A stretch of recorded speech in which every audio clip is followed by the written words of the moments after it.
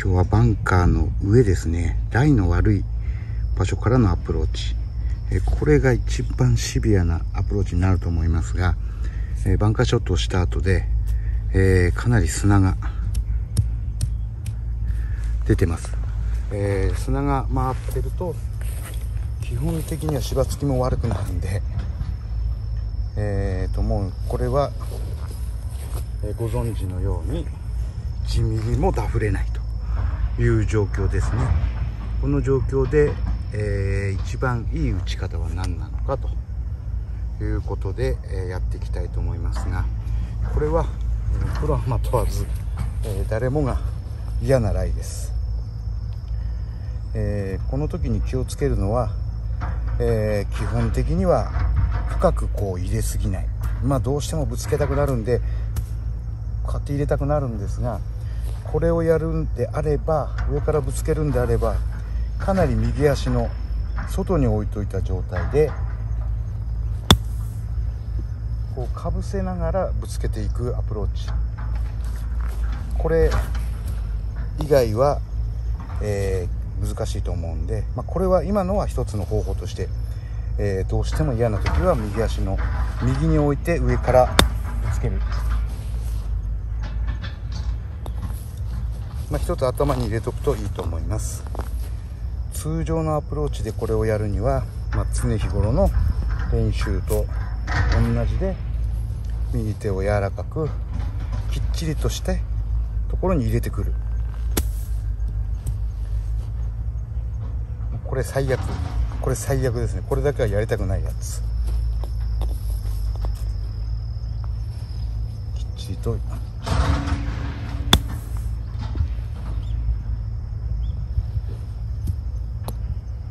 難しいですね、これは。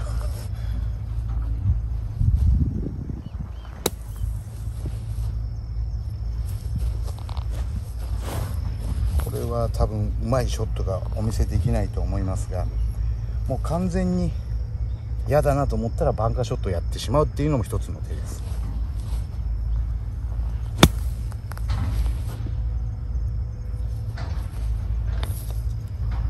バンカーショットをやりに行くと、これは少々ダフり気味で飛ばしていくという、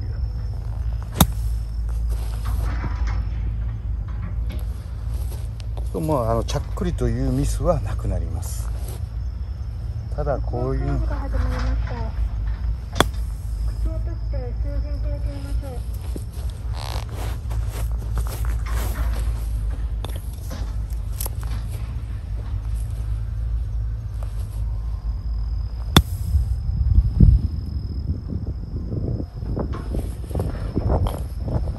あとはこれはやっぱり転がしですね。転がしを考えながらやった方がいいと思います。だから、サンドではなくて、例えばピッチングですね。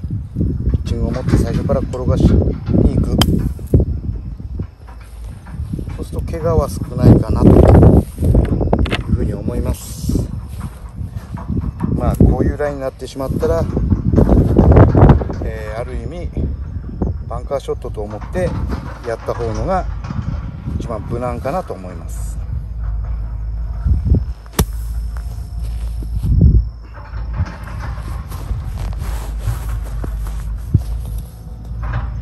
ただプロたちはこんな状況でもやっぱりきっちり入れられる技術があるんで、そういうとこ見てもらえるといいかなと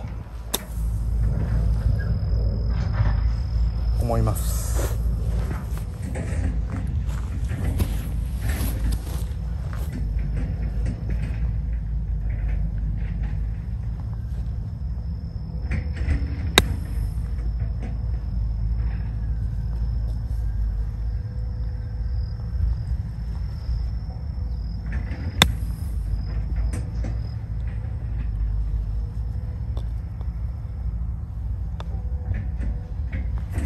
ライが悪いんでバンカーショット気味に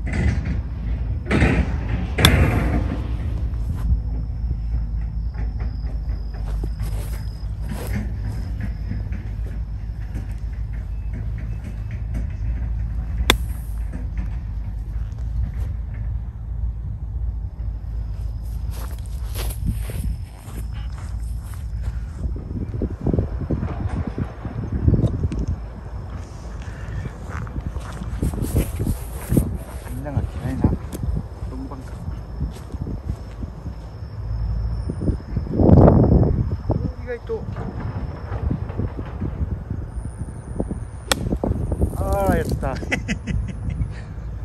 べえやつだ。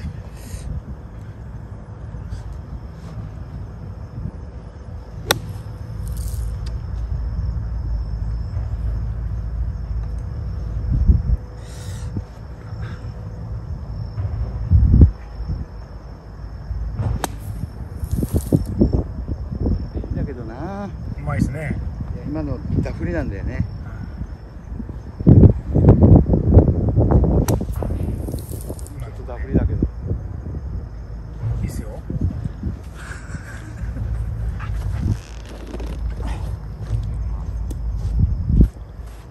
下手な感じだけど、本当はもっとこうキャリー出して薄めに。完璧じゃないですか。入っちゃった。きっちり入れようとするとさ、さっきみたいなホームラン。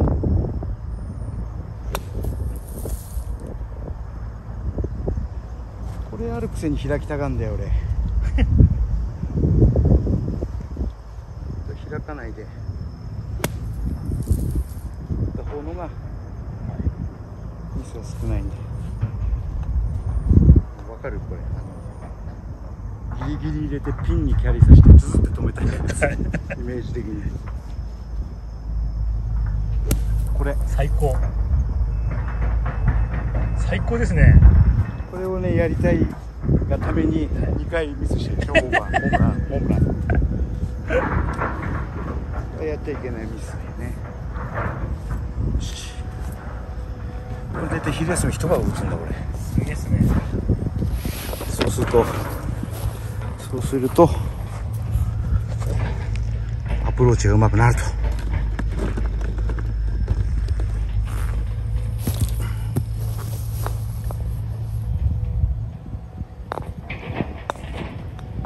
意外と嫌なライト。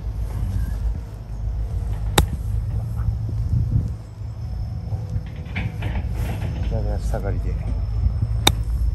すごい難しい練習してるんですね。いつも。いやでも基本はあれよ、もう本当にこう段の下からちょっとフェース開いてポンっていうアプローチがメインよ。何ヤードぐらいですかね。10ヤードぐらいですね。その10ヤードないぐらいのアプローチ基本的にはね。基本やってこういうトリッキーなのはたまにやると。来ないですよ。場面来ないですよなかなか。いやでもこれは基本的にはほとんどあるじゃん。ありますね。ちょっとアイアンミスったっていう、はい、ちょっと距離足らなかった。これはもう100発100中できなきゃダメなやつじゃん。これは大体ほぼ100発。イメージ強烈すぎますからね。大体 OK に寄ってますからね。これはね、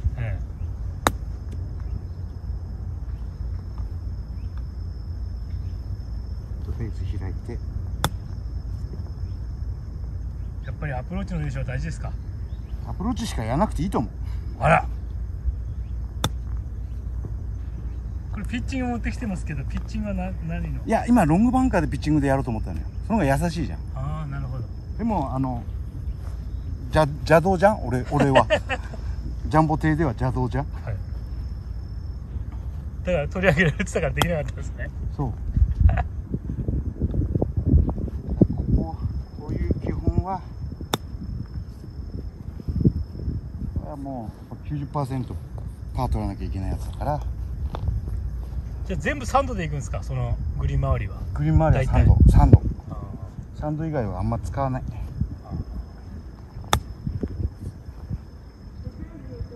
ああいうライやっとくと本当こういうのが優しく、優しいですよね。優しいよね。あんまりだから本当は小暮とかはたまにバンカーでアプローチ練習するじゃん、あれやれりゃいいんだけど、パフの感触を残したくないからそれだけ基本だけ。確かにあれの練習、あれできれば、要はそこのさっきの変なライとか、でも全然普通に入れられると思うんだよね。とこの基本のやつだとだいたい俺の感じだと8割寄せワンできるじゃない、この基本だったら、はい、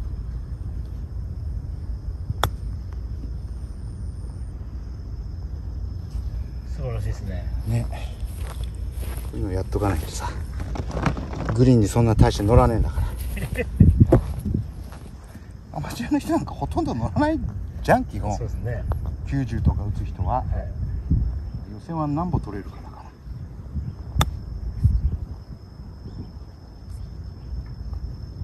れだけやっときゃうまくいきゃ70代。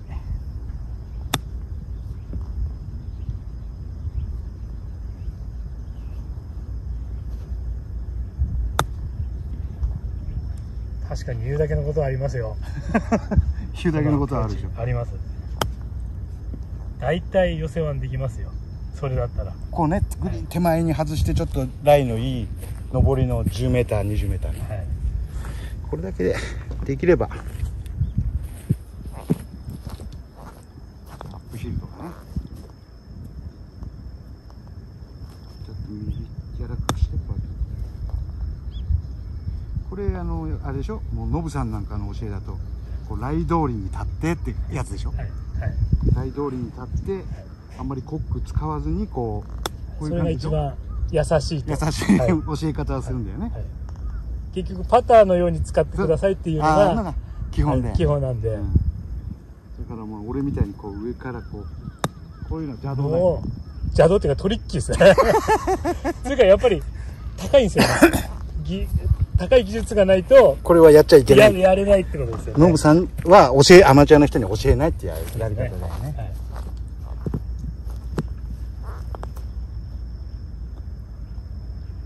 逆にアップヒルでも開いちゃうからね、これこうやってやっちゃう。やっぱりそれぐらいできると、うん、かえって優しいですもんね。そうなんだよねはい、そんなこと一般の人に教えたらやばいことになりますからまず真横シャンクするから、はい、今度教えてあげてこうやってやってフェイス面返さないで自分に向くようにやるんですよねダフるからな、アマチュアの人にまず教えるとこれね、はい、これがでも一番スピン効いて気持ちいいんだよね。ちょっとバンカーは失敗したけど基本がね、はい、9割いけばっていうことで素晴らしい。はい、もう小暮に言われたから、俺の姿は映すなと主張伸びないからヘッドの動かし方は、見てて参考になるからっていう。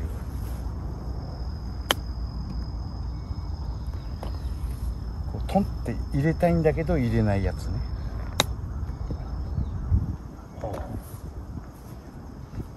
こうボールに乗せてこう運ぶぐらい。包み技ですね、少し。そう包むやつね、包まないで切るやつ。なるほど。ほう。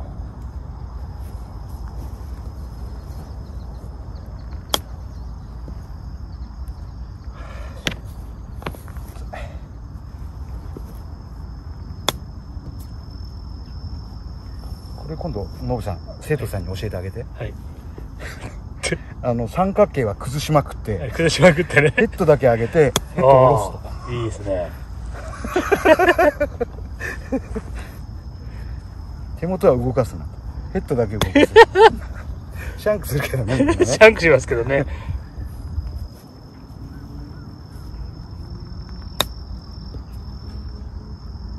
それ手首をちゃんと管理しながらくねくね動かしてるんで、それがちょっと伝わらないですよねそうなんだよね、ループさしてんだよね手首がね、そうなんだよね。さすが A 級ティーチングプロいやそれを一般の人に突然求められてもちょっとダメだよね、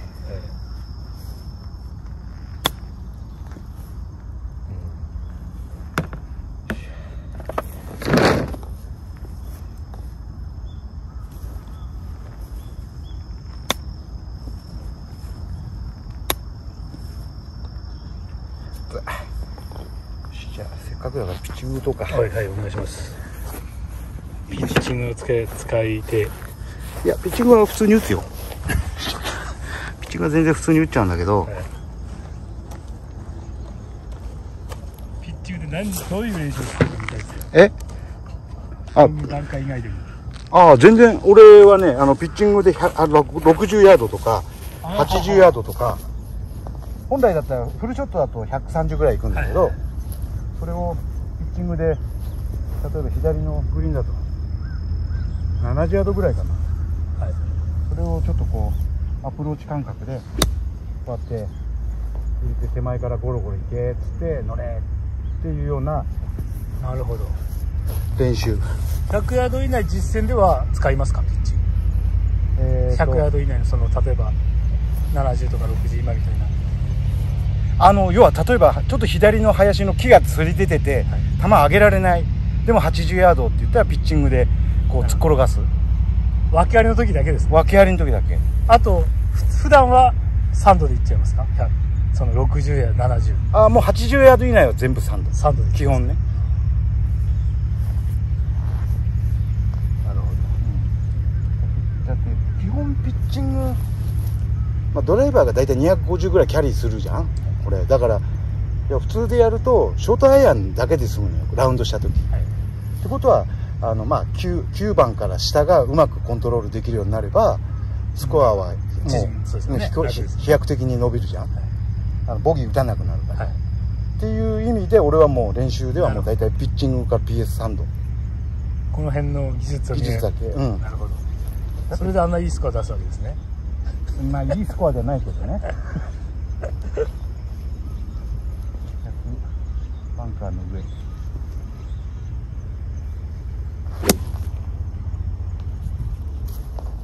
これが感性。あら、これが感性よ。完璧。もう感覚だけですもんね、これ。感覚だけ。見た目と、見た目で距離測って。大事ですよね。もう俺は昔からそう、ジャンボさんもそうだけど、見た目で距離計測してその感覚が合ってるかどうかですよね。で大体のヤーデージは聞くけど、聞くっていうか測るけど、ピコピコ俺使えない人なの。手震えちゃってこうやって当たらないのだから大体このくらいぐらいな感じで打ってる。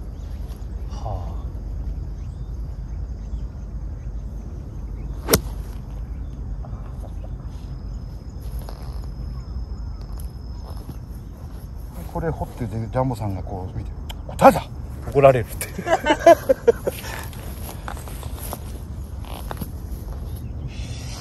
OK だ。今日はさっき午前中暑かった。バテたですよね、結構ハードワークしてましたから。してたよね、